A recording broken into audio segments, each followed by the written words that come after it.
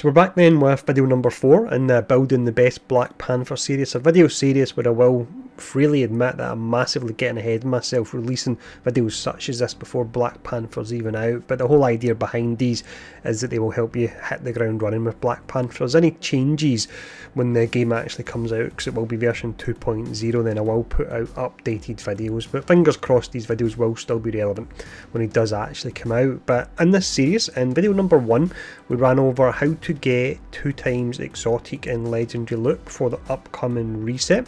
In the second video we ran over the best XP farming methods. In video number 3 we talked about the best place to actually go to farm loot, and then in tonight's video we finish up with what perks to look out for on the loot that you farmed from the last video, and we'll also quickly talk about where to farm exotic and legendary sets for Black Panther as well. Now all these videos are actually linked as a pin post in the comments below, so if you've not watched any of the previous ones I would actually recommend watching them in order and they'll make a lot more sense. But let's jump in. We'll start off talking about the perks first. So we have the 4 different gear slots listed here. Now within each of them I've actually noted the particular perk slot that the perk can drop in. If it's dropping from a piece of gear that's not just a random legendary from the Snowy Tundra Vault, then I've noted that as well. But let's run through these. The first one we have, if you're running a melee Black Panther, this will be a really important perk slot to look out for. So with this is a chance that melee crits can grant invulnerability, defense buff, heroic burst and intrinsic burst, so really powerful. You've then got a chance melee crits can grant Jarvis Barrier. This is perk slot 1 once again. It comes from Last Avenger Standing. That's the 14th floor hive. You can also get this from DNA chests as well.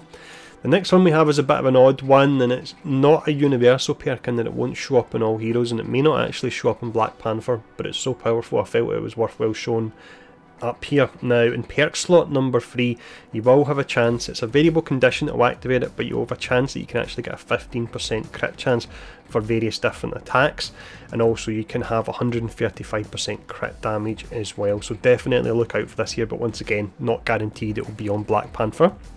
Moving on to the next one, there's a chance melee crit grants Tachyon Surge. That's really powerful. That's perk slot 3 and that comes from your Tachyon Storm gear. Later on in the video I'll tell you where you get your Tachyon Storm gear.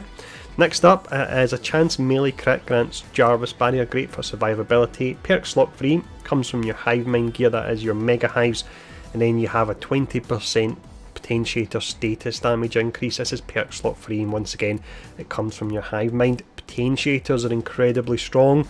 I'll just give you an example why. So the developers are well back told us, for example, the average player, their base damage is 1000%. So with a potentiator it would actually multiply that, so it would give you an additional 200%. To put that into context, with the champion system, if you max out the melee tree, which will take a fair amount of time, that only gives you an additional 15% flat damage, whereas a potentiator is giving you 200%. So these really are amazing, do not overlook them at all. We move on to the range tree next. Now there is actually a lot of overlap with the melee tree, so I'm not going to read out everything, I'm just going to point out the one big difference for range characters. So if range characters have a chance that a range crit can actually grant the damage buff, whereas your melee ones you can't get the damage buff via a melee crit, so it's much easier to actually activate it. Now with this, the damage buff exceptionally powerful, 35% flat crit. Similar to the potentiator, it actually works as a multiplier, so it gives you 60% additional damage. If your base damage was 1000, that would be an increase of 600% damage it would give you. It's completely broken, to be honest. I wish they would actually just remove the perk, it's that broken, as much as it's nice to get the damage boost, but yeah, you cannot overlook the damage buff at all, and it's really easy to get on your range characters, and that will be in your perk slot number 1. Now moving on to defense next, there's not a great deal that goes on here, but there's a really nice perk for your melee characters that can't pick up the damage buff from melee crit. So it's this first one here, a chance taking damage grants either damage buff, defense buff or intrinsic burst. If you're a melee character who's taking damage, then without a doubt you want to go for this, and you want to get the taking damage grants a damage buff. It's called a reactive perk that you're looking out for. Perk slot number 1 again, we have a chance taking damage grants Jarvis Barrier. This is exceptionally rare, it comes from your Last Avenger Standing, once again, and potentially DNA chests. Really rare but incredibly powerful to get extra health when you actually get hit. And then once again we've got a potentiator. In this instance it's coming from your Tachyon and Storm gear, and it will drop in perk slot number 2. Now, finishing up here, we have the heroic slot. These are all based around defeating enemies, really. So, a chance defeating enemies grants Tachyon Surge. Tachyon Surge works as a multiplier again, and it's an additional 50% damage, so really powerful. With this, it's perk slot 1, and it's a Tachyon Storm Gear. We have a chance defeating enemies grants Jarvis Barrier, perk slot 1, that's your Hive Mind gear. Chance defeating enemies grants damage buff, defense buff, intrinsic burst, heroic burst. Perk slot 2. This is one I used to overlook a little bit, but I've started dropping it into my builds and it's actually really helpful.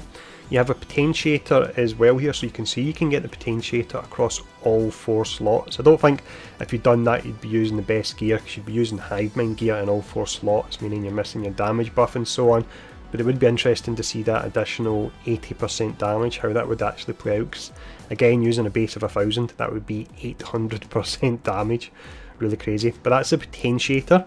And then the final one, defeat 3 enemies in rapid succession for invulnerability, damage buff, defense buff, intrinsic burst, and also the heroic burst. So this is a really nice one here, but of course it won't be that useful in boss fights if it's just a solitary boss you're going up against. So that's all the best perks and where to actually look for them in regards to their perk order. What we're going to do now is talk about the exotic and legendary sets and where you farm them. So we've got all your set locations here, but I'll very quickly run over them. Legendary set 1, available in your elite vaults, guaranteed drop. Once you actually complete the vault, it will disappear from the map. If you want to run it again, you need to get a new vault key, so you'll need to go into Stark Realities or Day at the Remains and go into one of the underground vaults there and have a chance of getting a vault key. So it can take a while to farm this, but you can repeat it, it just takes a bit of time. Legendary set 2, available in elite villain sectors. Sadly, they changed it so you can only do these twice a day. With the War for Wakanda update and a new faction coming, we should be able to do these 3 times a day, but it is a guaranteed drop. Legendary set number 3, this is available in elite hives. It's a guaranteed drop and there's no limit in how many times you can actually run this, and the level takes around about 20-25 minutes or so, and generally the elite hive set is the strongest one out of the different legendary sets that are available. Moving on to exotics next here. So the first one, available in Elite Heroic Hives, that's your 14th floor version, also known as Last Avenger Standing. Very low drop rate, but there's no limit in how many times you can run this. If you don't get an exotic, what you will get instead is a Jarvis Barrier piece, and it could be the reactive Jarvis Barrier that actually procs on hit, so really nice if you get that. Exotic set number 2, which is normally one of the best ones because the perks actually tailored towards the hero, and that actually applies to legendary set 1, 2 and 3 as well. The perks will be tailored towards the hero, but for exotic set number 2, it used to be the mega hives you would get this, but it's now available in priority missions, so you can only get 1 a week, and that's going to reset after your first day reset as well. Storm Gear is up next, available in Tachyon missions and Beating the Odds, that's the Monica boss fight, and there's a higher chance of actually getting an exotic drop on your first completion of your Tachyon Rifts daily and the Beating the Odds mission weekly. We have Hive Mind gear, a lot of RNG in this gear set, but potential for some really nice combinations. This is available in the Mega Hive, and this is your 4x5 floors. Guaranteed 2 exotics once a week after reset. At the moment you can actually do this 3 times a week, it's just for the month of August I believe. And then finishing up, you've got your Omega gear from the Omega level threat. This is absolute garbage, don't waste your time actually farming this. So with that, that really should be everything you need to know to hit the ground running with Black Panther as soon as he does come out. If there are any changes to these methods, then I will look to do an updated video, but for now, thanks for tuning in, stay safe, I'll see you all again soon.